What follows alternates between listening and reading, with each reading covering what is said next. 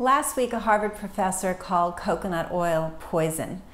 I don't think it's necessarily poison, but there's definitely some things you need to know about it, and I want to give you some perspective. So we've been hearing a lot of great things about coconut oil. The American Heart Association doesn't agree, however, because it is a saturated fat. But the great things we've heard is it's very good for weight loss, it increases your metabolism, and what happens is that when people are talking about coconut oil, almost in the same breath they talk about something called medium chain triglycerides. So medium chain is the thing to focus on, and you've heard of this MCT, so that's the abbreviation. So there's a lot of MCT oils out on the market. The problem is this. Let's talk about the chains. So you've got short chains, medium chains, and long chain fatty acids. Short chains are under 6. They're carbons, doesn't matter, but they're under 6. So you can get a length. And then medium chain is 6 to 12. Long chain is more than 12. So those are the lengths. Long chain fatty acids are associated with weight gain. The body holds onto them, it stores them. Not what we want if you want anything to do with weight loss. And the medium chain is good because they're processed quickly, they're not stored, so they can increase your metabolism, and that's the good stuff you've heard about coconut oil. So here's the problem, is that when you're looking at all the different fatty acids in coconut oil, there's one called lauric that is 50% of coconut oil. The other one, I want to get the percentage right, is myristic, and that starts with an M as in Mary, and that's 18%, and then there's palmitic, which is 8%. So lauric at 50% has 12, so it's right on that borderline of the medium chain, and then both myristic and palmitic are 14 and 16 respectively, so they are definitely long chain fatty acids. All right, so now when you're looking at these long chain fatty acids and when you're at the 12, so if you're at the 12, which is just on that borderline between medium and long, those are all considered saturated fats.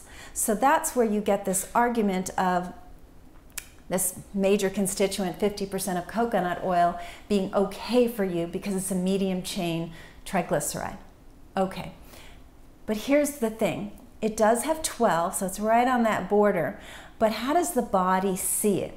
So that's where I found the research to be very interesting, because the long chain, medium chain, and short are processed differently in the body. And what happens is, as you're raising the fat content of what you're eating, what happens is the short chain get preferential treatment in the good way, going through the liver, but then the higher medium and long chain process through what's called the lymph system, and lauric acid gets processed more like a long chain fatty acid.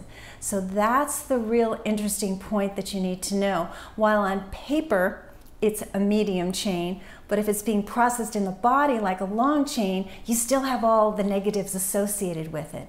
So I think that's where you get this craziness of, it's good for you, no it's not good for you, it's a medium chain, no it's a long chain, and you get all this data coming at you which can feel very confusing. But that's really where the metal meets the road on it. And so as a saturated fat, is it better than lard or butter?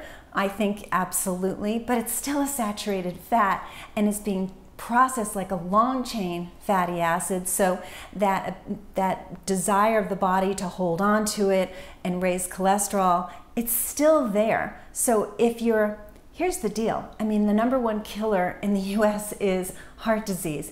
And this is something that has a tendency to raise your cholesterol. So if you're there, this is a bad idea. It's not something you want to do.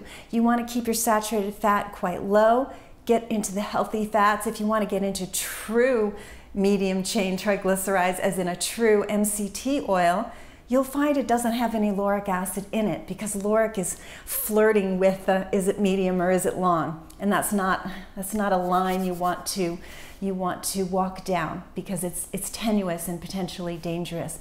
So I hope this helped. If your health is not the way you want it to be, please reach out. That's what I do here at Root Cause Medical Clinic along with my team of doctors. We're all about getting to the reason why your health is not optimal. And I've spoken out a few times about coconut oil, and it's because we see what we see, you know.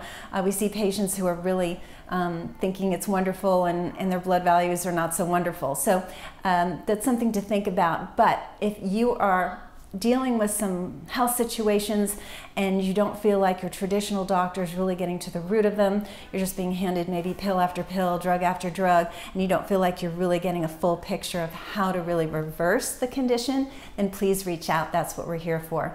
So give me a call at the clinic, 408-733-0400. We offer free phone consultations, or if you're local, you can come right in.